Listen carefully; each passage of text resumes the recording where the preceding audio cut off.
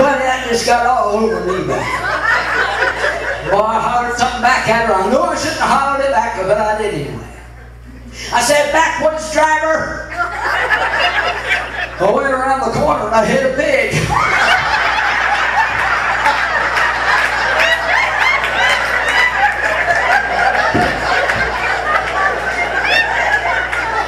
We're going to have a barbecue today.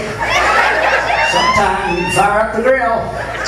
Yeah, buddy. Well, I tell you what, we got a lot of just wonderful. Look at all these good looking folks. Now, my mic keeps cutting out. I'm going to get a different one. Maybe it won't cut out so much. I have to take up a love offering, get another microphone. How about that? I can get that turned on, see if this will work better. How about that? One, there it is. All right, now let's try it. Let's try it. Well, that was a good catch. Did you see that?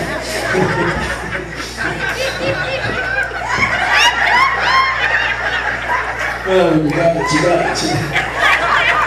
You got hair growing out all over the place. You got hair growing out your ears. Boy, I'm telling you. You know, they make one of those things nowadays. Got a little battery in. No hair. What was I saying? Oh, yeah, and so anyway, you know, the other day I was patrolling around the area, and there was this big motorhome. Y'all got a lot of motorhomes up here. Lots of big fancy motorhomes. They're just big. Anyways, this motorhome come flying by. I was writing a ticket, you know. Well, I stopped writing that ticket. I said, "Ma'am, I gotta go. I got bigger fish to fry." So I got back to my car, and buddy, off I went. Pulled that motorhome over, and it was an older couple. Husband, he was a driver. The wife, she was over on the other side. I guess she couldn't hear so well. And I said, "I need to see your driver's license and registration." She said, "What did he say?" He said, "He just wants to see your driver's license and registration. Now, don't you worry about anything. I've got this all under control. Just never mind." I said, "Oh, so you guys are from North Carolina." "What did he say?" He said, "He just wants to know where we're from. Now, just be quiet. I've got this all taken care of." "Oh, yeah, I used to date a girl over there in North Carolina, the meanest woman I ever did meet." "What did he say?" He said he thinks he knows you. I don't do counseling. Anyway, but I was just commenting on looking at all these beautiful people here tonight. Look at all these beautiful people. Boy, give yourselves a big hand. You're a beautiful crowd. How come you're not clapping? Come on, clap. You know, they say if you're bald in the front, you're a thinker. If you're bald in the back, you're a lover. If you're bald all over, you just think you're a lover.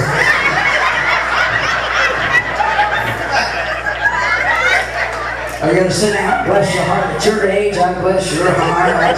You just sit down and just take. You're going to sing this little song? You're going to sing a little song? Well, what are you going to sing? I don't know. I was talking. Just hold on just a second. What was I saying now? I was saying something really important. Oh, beautiful people. Yeah. Now, the other day I was getting my hair cut over there at Floyd's. I remember Floyd? Couple. Some of y'all don't remember. You look like you should remember Floyd. And so I went in there and I was waiting to get my hair done. Well, there was a little magazine sitting there on the little, you know, what's that called there? That little tape. End tape, yeah. And so I picked it up and started reading a whole bunch of different articles, waiting my turn. It takes a long time. So I was reading an article in there, and you will not believe what it said. It said, and I don't believe this, I don't believe it for 1 second. It said that 1 in 3 people are ugly. Now see, I don't believe it. You don't believe that, do you? I don't believe it either. I don't believe it for one cotton picking second. But is there any way that we can just check that out and see if there's any truth to it? I look to the person on your right. I look to the person on your left. Now, if neither one of them are ugly, guess what? You're the one. Right there. Well, now listen, there's another fellow back here that he's wanting to come out and do some stuff, and I don't really have a whole lot of time to do a whole bunch of stuff tonight. Aren't you sad? Oh, really?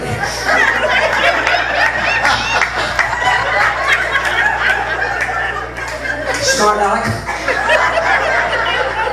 Anyway, I really probably need to get back. And there's a lot of cars out there. You know, you don't have lines out there. Yeah, there's no lines. People just parking anywhere they want to. Boy, it's ticket heaven out there. Well, so anyway, let me just tell you one last thing, though. I tell you, you know, how many, let me just ask this question. How many has noticed all the hand sanitizers in all the churches nowadays? Raise your hand if you've noticed all the hand sanitizer. Y'all don't get out much, do you? Do you know what hand sanitizer is? No? Well, bless your heart. And hand sanitizer, how many know? Raise your hand if you know what hand sanitizer is. Well, quite a few of you do. Some of you older ones probably don't know about that. Anyway, so now me and Thelma, we went to this one church, and there was, now see, a lot of churches they have those. How come you ain't taking no pictures? Oh, that's taken. I forgot about that. Boy, it's like invisible. You can't even see it hardly. We're not doing anything. I just anyway. What was I saying now? What? Oh, we went to the church. Yeah. And so anyway, so now those churches, they have greeters, see. Are you paying attention? Oh, yeah. Okay. They have two greeters out there. And right beside those greeters, they had a table about this high. And on top of those tables, they had some hand sanitizer. Are you going to repeat every word I'm saying? What did you have for dinner? Fish, salmon, cod, Cape Cod. Anyway, so now listen, let me just tell you something. That's not a good message. When you got hand sanitizer right beside the door where people are coming in. Now, just pretend with me for just a second. Now, see, I don't have a stand. I need a stand. Can I borrow one of these stands here, John? And I'm just going to lay this right here and hope it don't roll off, because I don't have enough money to pay for a new one of them.